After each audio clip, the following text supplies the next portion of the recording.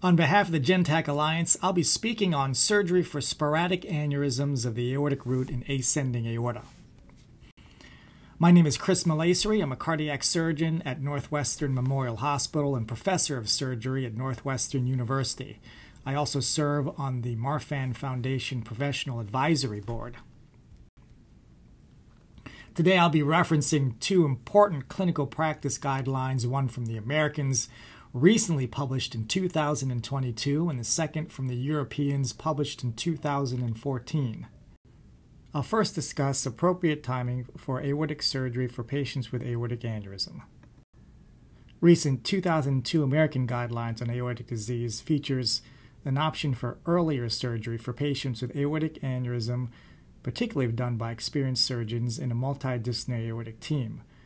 Previous threshold for aortic surgery was 5.5 centimeters. This has been pushed lower to an aneurysm size of 5.0 centimeters. The normal size of the ascending aorta is 3.2 centimeters, and as this bell-shaped curve shows, most people have aortas ranging from 2.5 to 3.5 centimeters. It is very uncommon for people to have an aneurysm of 4.0 centimeters or greater. But it is in these aneurysm patients that we're most concerned about aortic dissection. And this study shows that of people who do have an acute type A aortic dissection, that's a tear in the ascending aorta, that the average size aorta in this group is 5.3 centimeters. The risk of aortic dissection, which is a surgical emergency, increases as the aneurysm gets larger.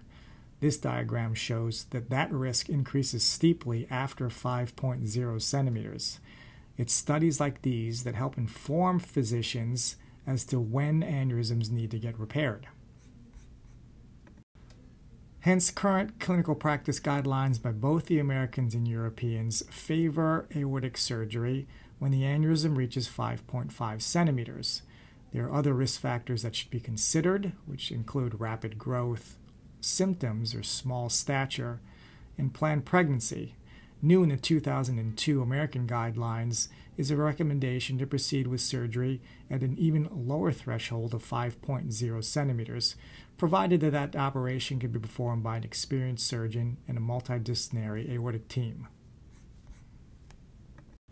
I'll next discuss what type of operations are offered for patients with aneurysms of the aortic root and ascending aorta.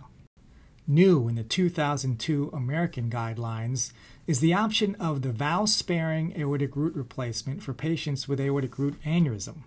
Patients with an aortic root aneurysm will require an aortic root replacement, and there's two ways to do this operation. One is with a valve replacement, also called the Bentel procedure. The other is to do a valve-sparing aortic root replacement, otherwise called David procedure or the Yaku procedure. Depicted here is the aortic root replacement with a valved conduit. So the diseased aortic root, which is too big, is resected along with the native aortic valve. It is replaced with a conduit that consists of a valve, which can either be mechanical or a biologic valve, which is housed inside a Dacron graft as a single unit. Aortic root replacements can also be done with a valve-sparing technique. Here in panel A, you can see a heart with a large aortic root aneurysm shown by the bulge in the middle. In the B panel, the aortic aneurysm is completely resected, sent to pathology. In panel C, the diseased aorta is replaced with a Dacron graft. And most importantly, the native aortic valve is spared and repaired if needed. The valve is resuspended inside the Dacron graft where it functions normally. Panel D shows the completed repair. With the valve inside the Dacron graft, the aneurysm is completely replaced. Coronary arteries are reimplanted. The new recommendations rely on increasing data that shows that valve-sparing aortic root replacement can improve survival when compared to patients who have a Bentel procedure. We, along with other institutions, have shown in a propensity-matched fashion that patients who do get the David procedure live longer than patients who get a Bentel procedure. This has led to current clinical practice guidelines, both by the Americans and Europeans, that give a nod towards valve-sparing aortic root replacements for patients with aneurysms of the aortic root, as long as it's done by an experienced surgeon in a multidisciplinary aortic team. In summary, there are two new features of the 2022 American guidelines on aortic disease.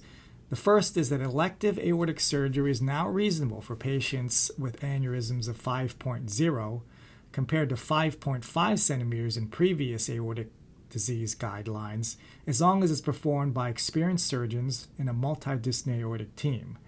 The second is that those same experienced surgeons should be able to offer the valve-sparing aortic root replacement for patients with aortic root aneurysm.